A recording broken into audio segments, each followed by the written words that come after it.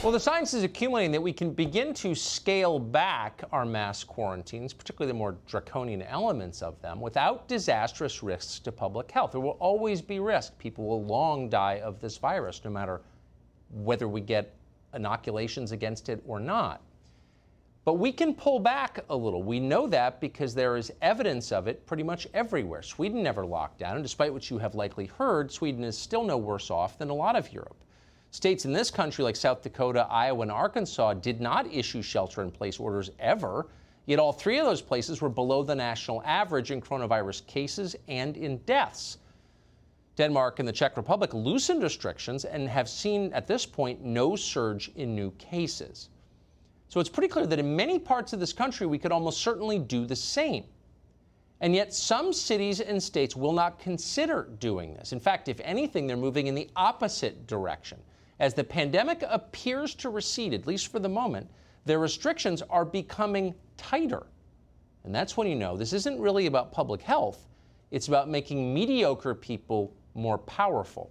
And there may be no one in America more mediocre than the mayor of Chicago, Lori Lightfoot. Lightfoot recently announced that anyone who meets privately with friends or even talks about meeting privately with friends on social media will be monitored and could be arrested. Now, I've directed Superintendent Brown to order all police districts to give special attention to these parties. And this is how it's going to be. We will shut you down, we will cite you, and if we need to, we will arrest you and we will take you to jail. Period. The time for educating people into compliance is over. Don't be stupid. Don't come out. Don't advertise on social media. We're watching you. Do the people of Chicago take Lori Lightfoot seriously? How did a buffoon like that wind up in the mayor's office?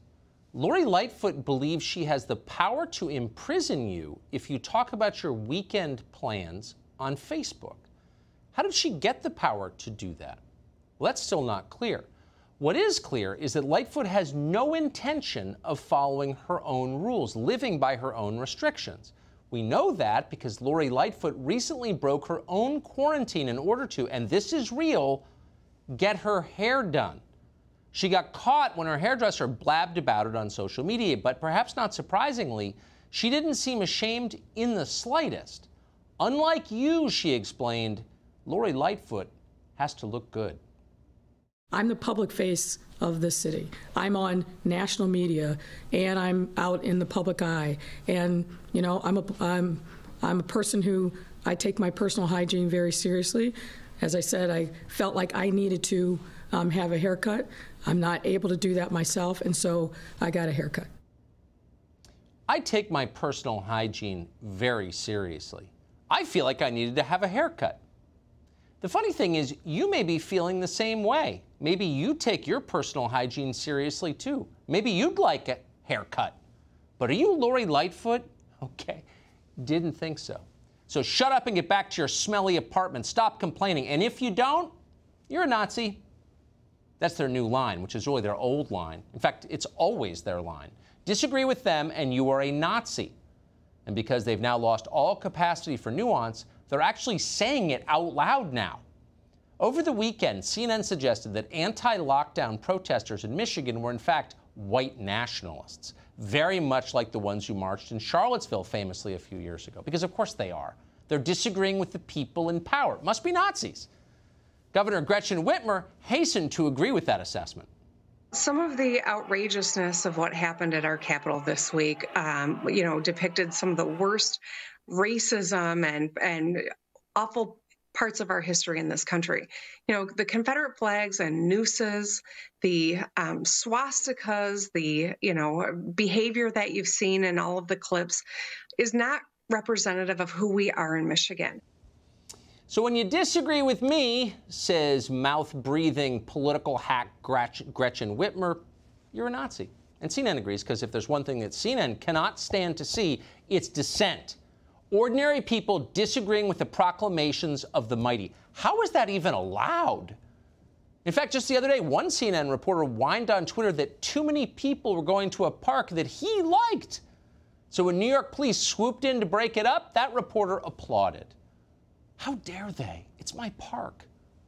Over on CNN, they celebrated the arrival of Chinese drones in the skies over New Jersey, because what this country really needs is more surveillance and hectoring from the people in charge.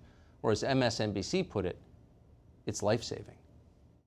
Please move away from each other and separate. Elizabeth, New Jersey is now using drones to spread the life-saving message. You are not immune to this virus. The drones make it easier for police to see into certain areas where access by patrol cars is more difficult. That includes tight spaces between buildings, behind schools, and in backyards. You don't need to be some crazed, wild-eyed civil libertarian with a goatee to find all of this pretty distressing. What's happening now is unprecedented, it's dangerous, and it's completely and unequivocally unconstitutional. It violates the letter and the intent of the Bill of Rights on many levels. And someday soon we will deeply regret letting all of this happen. If only we had someone now to protect us as our rights disappear. Oh, wait, we do.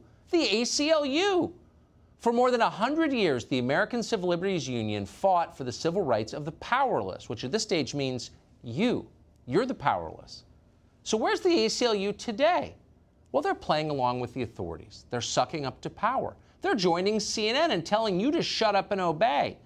As freedoms vanish across this country, the ACLU has filed dozens of lawsuits, not on your behalf or on behalf of the Bill of Rights, but demanding mail-in voting to abet voter fraud, demanding the release of more criminals and illegal aliens. Their website boasts about this at length. But so far, it looks like the ACLU has filed only a single lawsuit in response to the mass quarantines, and it was in Puerto Rico. What's the message? The message is the ACLU is squarely on the side of your overlords now. That's a change. Meanwhile, our country and its centuries-old norms are dying before our eyes. We could give you many examples here, too. In Montgomery County, Ohio, authorities are reporting a greater than 50% increase in deaths from opioid ODs. Addiction rates, not just to drugs, but to alcohol, are skyrocketing. From the data we have so far, that seems true across the country. And yet, paradoxically, at the very same time, cancer patients are going without. Here's one indicator of that. Merck, the pharmaceutical company, the huge pharmaceutical manufacturer, is predicting a major hit to its earnings. Why? Because its biggest cancer-fighting drug is being prescribed less often. It's not that fewer people have cancer or they need it less. It's they can't get into the hospitals or they're too afraid to. They've been intimidated by politicians into not getting cancer treatments.